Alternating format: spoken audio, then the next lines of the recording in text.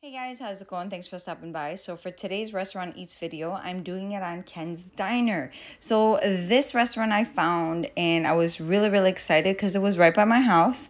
And when I looked it up, they do have a vegan menu. So I look, the options are phenomenal, and I was excited to see that they actually have vegan shakes. So I went ahead and I ordered the vegan burger, the quesadillas, and a vanilla shake.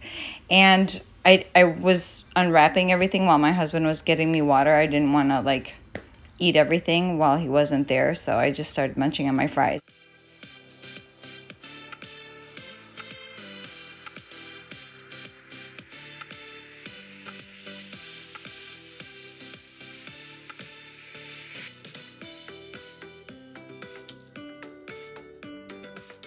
I'm gonna start off with the quesadillas, and I gotta tell you, it was really good. They had the avocado in there, they had their sauce in there, they had the beans in there.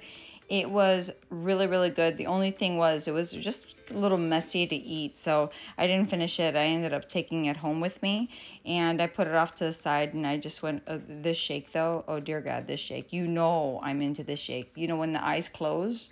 Look at that. Yeah. The shake was that good, guys. I only wish I got the chocolate shake also, just kind of compare, but I guarantee you it would have been just as good as the vanilla one. Anyways, I'm going to move on to the vegan burger and fries. So the fries were good. They were good and crispy. The vegan burger, it was good too. It didn't have any cheese on it. I just realized that was optional. I could have added that, but I didn't. I completely blanked. And it was really good, guys. I ended up eating it all. And I don't know if I mentioned in, other videos, but I love burgers. I love burgers and fries.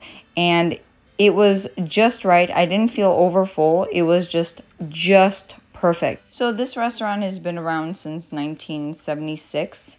And it has a 50s era to it. It is really cute. It's so cozy, guys.